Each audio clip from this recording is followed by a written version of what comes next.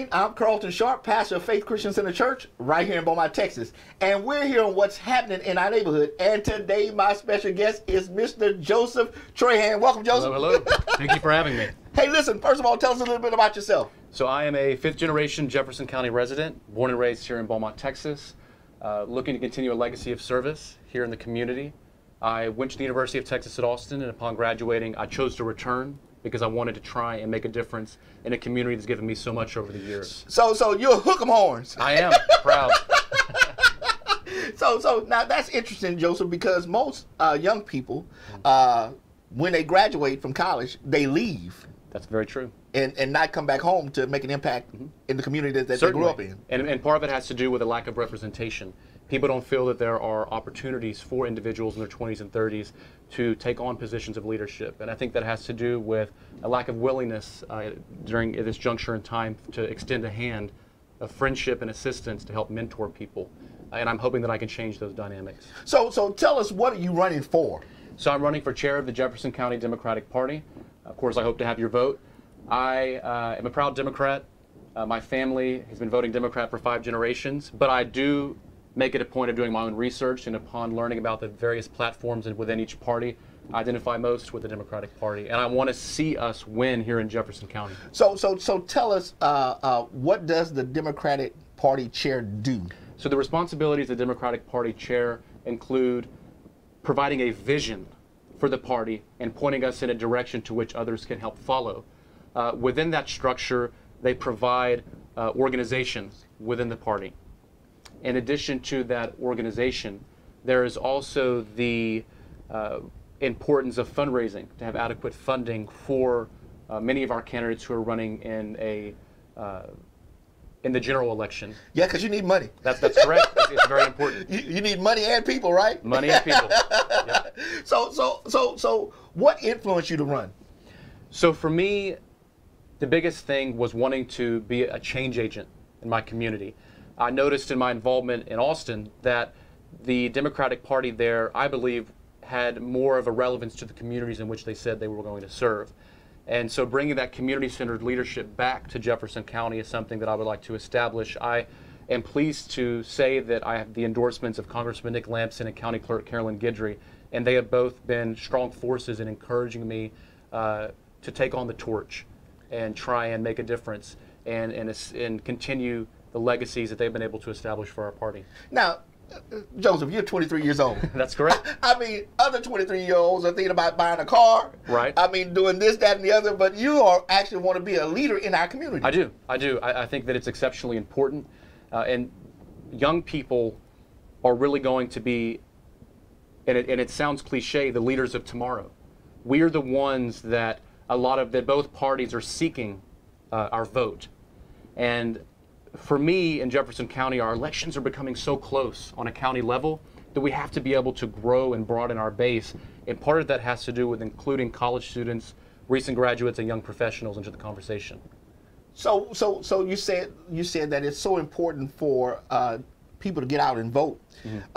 In your particular case, Democratic. That's correct. So I mean, the last election, it seems as though the Republicans had a greater foothold than the Democrats did. And I think part of that has to do with natural disaster, Hurricane Harvey. There were thousands of individuals that were displaced both in Beaumont and Port Arthur, especially in Port Arthur. When I was block walking in Montrose and El Vista and other portions of Port Arthur, it was clear that people were more focused on getting their lives put back together than going to the polls to vote. And so I think that gave the Republican Party quite an advantage because historically people who are working class, people who are lower income, people who are living paycheck to paycheck tend to be Democrats because the party is what I believe are those who champion the issues of the working class. And so a lot of people were in disarray, and I think that impacted it. So if you become the Democratic chair, what do you plan on doing differently in this upcoming election than they didn't do on the last election? Well, first and foremost, I want to continue a lot of the progress that was made by Kate Burnson, our former chair, with the Get Out the Vote efforts, coordinated campaigns. That was very effective. But I think that when it comes to longer-term strategy and getting people to get out and vote, it's going to take more than showing up at someone's door right before an election asking for their vote. And I'm looking at trying and making sure that the Democratic Party, our volunteers, or the whole apparatus are present before, during, and well after an election to try and pierce through the voters that are very apathetic, people that want to stay home, that wonder, well, what are you doing for me? Yeah. You know, or showing up at someone's church right before the election. Right before an election, and You know? there has to be. That's why it's so important to have strong relationships, so people can see you in the community, that you're advocating for their issues beyond simply their vote. But wanting to know, what is it that matters to you? What are the issues that you believe the Democratic Party here in Jefferson County ought to be talking about? And I want to drive that conversation, because beyond the traditional approach of the party to go and get out the vote and make sure that Democrats like Zena Stevens win, we have to be able to also be ingrained in community affairs, use our influence and show up to commissioner's court, city hall, or school board meetings, and try and get people engaged and address those issues, because if our community can succeed, the Democratic Party will succeed. So what does success look like for you? I mean, in this upcoming election, I mean, election time is early voting begins when? February 18th, and it ends February 28th. And then the election day is when? March 3rd. Hey, so for those of you who are watching today, listen, you can early vote from February the 18th through February the 28th, and then the election day is March 3rd, so you got to get out and vote. And there's no excuse that, oh, I forgot about the election. You Right. have the weekend, for example, during early voting. So even if you're working during the week, you can still go on the weekend. And they can vote anywhere. Anywhere, and that's thanks to Carolyn Guidry. Yeah. I mean, it's not just in your local precinct, but you can vote anywhere throughout the city or correct. the county. That's correct. Okay, so what does success look like for you? Success of the Democratic Party looks like winning by a landslide. I know that it's going to take a number of cycles to get to that point, but I believe that if we establish a long-term strategy, much of what I talk about, we can achieve that. What success doesn't look like, I think, for me, is when we look at county elections and we're winning or losing by 1,000 votes or less. I want to see our Democrats win by 5,000 and 6,000 votes and just blow it out of the water. Yeah. That's success. But success also looks like strong community-centered relationships, where when we knock on a door during election time, I know you, I've seen you, Right. You're in my community, you have my vote. That's more powerful than, who are you? What do you want? You know, I've never seen you around here. That's two totally different perspectives, and the former is the one that is going to get us success. Now, in the last election, it seems as though the Republicans and President Trump carried Jefferson County. That's correct. Donald Trump won by less than half of a percentage point here in Jefferson County, and I was disgusted by it. But I think that has to do with this feeling in politics today, and it resonates with me as well. We are tired of people who are politicians, Right. who say one thing and do another, Right. that ask for your vote, but then are nowhere to be found In 4 after years. election. And people were tired of it, Yeah. and they're tired of career politicians. And I understand that. And I think that we have to get to a point, as I said before, and I will say it over and over again, no matter how repetitive it sounds, we have to get back to community-centered leadership, because that is what is going to provide validity and credibility to our candidates in the Democratic Party, as well as the Democratic Party on the state and national level. So what part does the Democratic Party chair plays in the candidates that decide to run for office? So the responsibility of the party chair during a primary is to make sure that all the rules and regulations are being followed per state law, as well as the bylaws instituted by the Texas State Democratic Party. It is inappropriate and unethical, in my view, for a chair or anyone who is in a position of leadership within the party to put their hand on the weighted scale of a primary. I'm looking to support all Democrats, and so when it comes to time for the general election, once the democratic process has taken place internally through a primary, that the chair makes sure that the candidates are provided all the resources necessary to have a successful campaign. And that's where fundraising is key. That we're able to have enough money to not only make sure that the headquarters is in existence, but that we have block walkers, that we have phone bankers, and that if there are candidates that need some assistance with ad buys or signs, that the party itself can provide that assistance. That's the major responsibility of a chair, is to make sure that our candidates in the general election are provided all the resources they need to succeed. So what makes you a good leader and the one that should lead the Democratic Party in Jefferson County? For me, leadership ought to be principled, it ought to be progressive, and it ought to be inclusive. And that means making it a point of wanting to gather a consensus within the party, not favoring one faction over another, but letting people know that if you're a resident of Jefferson County, if you're a Democratic voter, you have a place within our party. To me, leadership ought to be service-centered. I have a number of mentors over the years, one of which was my late grandfather, Howard Trahan. He served on the school board in Beaumont Independent School District for over 20 years. He was a prominent civil rights leader. And I was able to see what effective leadership looks like and what it ought to be. And he always made it a point of remembering where it was that he came from and making sure that the people that got him into positions of elected office were not forgotten. Right.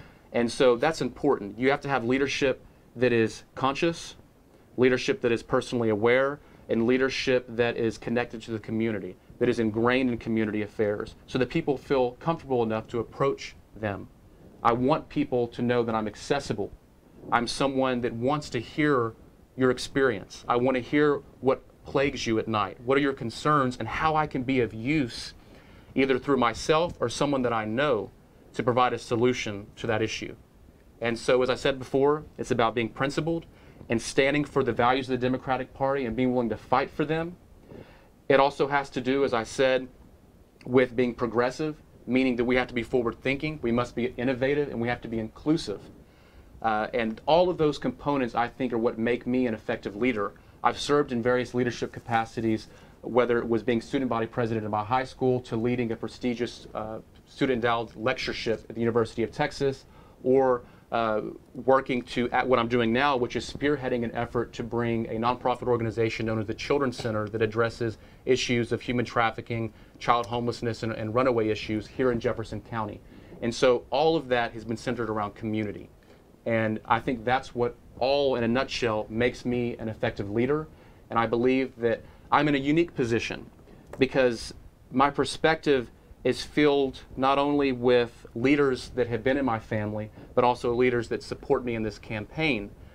And I also have a unique perspective in the sense that I'm biracial. And so I'm aware of the distinctions and cultural differences that exist within both the white and black community. And I think that we have to do a better job here in Jefferson County of unifying individuals irrespective of race, culture, religious identity, so that we can be stronger for it. Because I'm aware that there are different perspectives that exist in different parts of town. And we have to be able to advocate for those issues with one another and find out, we have an issue in situation A, we can't solve it among these group of people, but I know this group of people over here, and they may be of use and vice versa. And so I think leadership is also about connecting the dots. I may not have the answer for you, but I know somebody that does. And that's its receptivity. It's being able to identify what an issue is and who or what can possibly address that. So what are some of the things that you plan on implementing if you are chosen and elected to be the Democratic Party chair? So when I'm elected chair of the Jefferson County Democratic Party, I intend to institute better organizational structure within the party. I would like to create permanent standing committees on fundraising, event planning, candidate scouting, and volunteerism. And I think it's really crucial to talk about candidate scouting. For many years, the Jefferson County Democratic Party, and I would even say the Republican Party, have always tried to scramble to find people to run for office. To me, we don't start by looking for someone 6 months before an election, but identifying and cultivating leaders years in advance so that we know here are their strengths, these are their weaknesses that we can help strengthen, and then get them involved in the community. And by the time it comes for an election, they're familiar in the community. People identify with them, and they're more likely to get that support and more confident to go out and run. I'm also very particular about making our party more relevant in the community, and that means being present beyond just election day. Going door to door, having neighborhood block parties, cook-offs, you name it, we need to be able to approach and reach as many people as possible. And that, I think, is important with off-election years. It's crucial. But I also would like to grow the precinct chair list. There are over 100 precincts in Jefferson County. We have less than 40 of those precincts with a chair. And for those that aren't familiar with what a precinct chair is, they are the eyes, ears, and face of the Democratic Party within their neighborhoods, within their precincts. They are our advocates. And so we have to make sure that we have a presence in every nook and cranny of Jefferson County, because Jefferson County is bigger than Beaumont. We have Port Arthur, we have Groves, Port Neches, you name it. And there are also a number of unincorporated areas, Hampshire, Fannett, Cheek, that tend to be off on the wayside. And we can't forget China. I mean, there's all parts of the community we should have representation there. Right. Even if it's uncomfortable, even if we can only get 10 votes out of a precinct, those 10 votes can make or break an election. And so, especially if it's a thousand exactly. Votes, between the two candidates. Exactly. And we saw that in the 2018 election. And so by growing the precinct chair list and providing them the resources they need in terms of up-to-date data to know who are the Democrats in their neighborhoods, who doors do they need to go knock on, if they want to host some kind of meet and greet reception at their home and let people know I am the representative of the Democratic Party in this precinct, come on. The party should provide the resources to make sure that they have a good reception. Things of that nature, thinking outside the box, being more specific about what it is that I want to do. I don't want to talk in being ambiguous, and I think oftentimes a number of candidates tend to talk about, we're going to get out the vote, we're going to vote blue, we're going to get Donald Trump out of office. Well, how are you going to do that? And those are the kind of questions that need to be asked to people. We need to be specific in our intention and be result driven, not simply giving in to rhetoric or people speaking in sound bites. Right, exactly. Exactly. Sound bites. So it sounds like you want to be innovative. I do, and I believe that I am. I've exhibited that for the last 9 years that I've been involved in leadership positions, and I don't believe that I would have been elected in a number of positions if the people that were within that election didn't believe in my leadership and my effectiveness.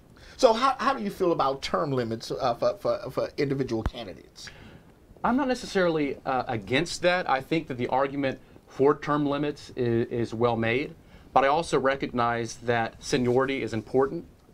For example, within Senate or Congress, a lot of the appropriations, meaning the funds that go to our communities, that fund our roads, our bridges, our social programs, our schools, are often dictated by the influence and seniority that an individual has within office. And so we have to have some sort of balance. And if we are going to institute term limits, we have to be able to restructure the way in which seniority works in the House and in the Senate. But for me, I think the best term limit is at the ballot box. If you're not doing a good job, vote them out. If they're doing an effective job, whether they've been there 10 or 20 years, if they're doing right by the people, keep them in. I see no reason to vote them out. Okay, so now you're finna have a kickoff. I am. Yes, sir, I am. I hope to see you there. So tell us about the kickoff that's going to be coming up real soon. Yes, so I'm having a campaign kickoff Thursday, January 16th at the Compro Center off Cardinal Drive. It's going to be from 5:30 to 8 p.m. We're going to have gumbo, refreshments. We're going to have a choreographed dance team that's going to be performing.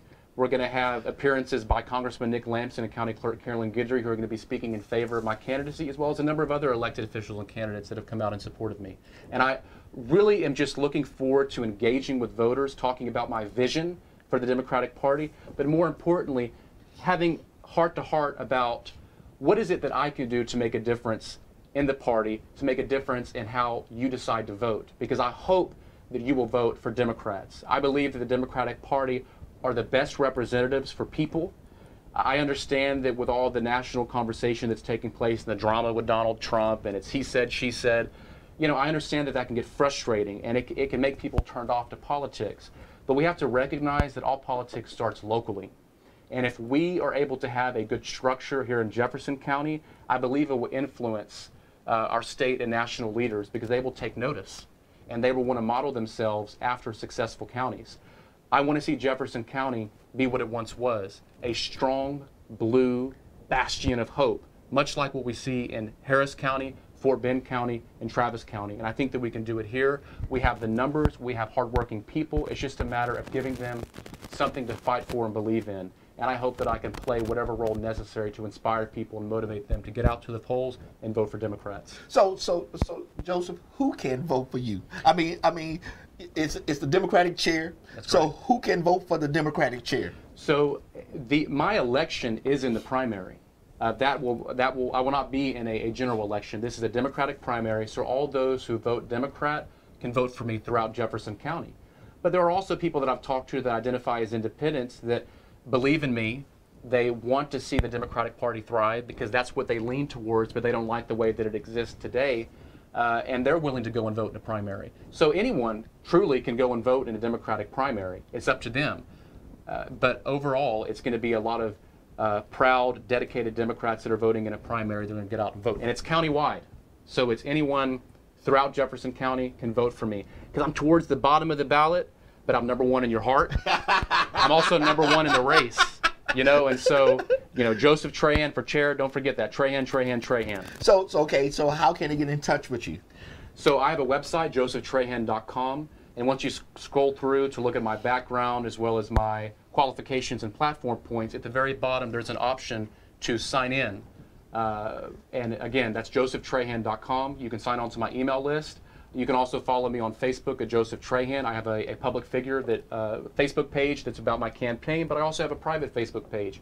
You're more than welcome to follow one and add another. Message me. I'll be happy to have a cup of coffee with you. I'll give you my phone number. We can have a great conversation. I want to be accessible because it's you. You are the one that is the Democratic Party. Without you, we cannot win. I can't do this all alone. We have to do it together. I can be a vessel of knowledge. I can help point people in a direction, but I want to see people to my left and right standing shoulder to shoulder, willing to help roll up our sleeves, get out the vote for Democrats in 2020 and beyond. Hey, listen, I put Joseph information at the bottom of the screen there. It's Joseph at josephtrahan.com. His number is 409-651-7405. Or on his flyer here, look at the top of it. It says josephtrahan.com, and you can get in contact with him there. So that's all your information. So hey, it is. Hey, Joseph, I want to thank you, man. Listen, thank you so much for having me. For you being 23 years old and running for a public office, I mean, coming back to your community, I commend anybody who runs for a public office who put their name in the hat instead of sitting on the sideline and complaining about what is not happening. You're getting in the race to affect change in our area. So I want to thank you for that. Thank you so much. Hey, listen, if you have one last word you want to tell the people who are watching before we get off today, go right ahead. If you want to see Donald Trump kicked out of office, if you want to be able to see Democrats elected up and down the ballot, especially here in the state of Texas, it starts with Jefferson County. If Jefferson County loses its blue power, it's going to be a lot harder for people like Beto O'Rourke who come along and run for U.S. Senate or for governor or for lieutenant governor to actually win. Our county is the final blue county in Southeast Texas, and we have to fight for it. And I'm the man for the job. Hey, well, listen. Well, listen, I want to thank Joseph for joining us today right here on What's Happening in Our Neighborhood. I want to thank you for joining us right here. Now, remember, we'll be back the next time right here on What's Happening in Our Neighborhood. We'll see you next time. Be blessed. Bye-bye.